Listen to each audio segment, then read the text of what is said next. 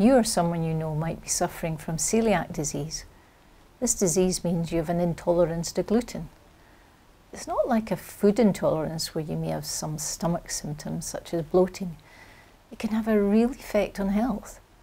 Immediate effects such as diarrhea, anemia, that's lack of iron, and indigestion can lead to osteoporosis, that's deterioration of bones, and even cancer. Here in Scotland, community pharmacists have taken over the role of prescribers of gluten-free products.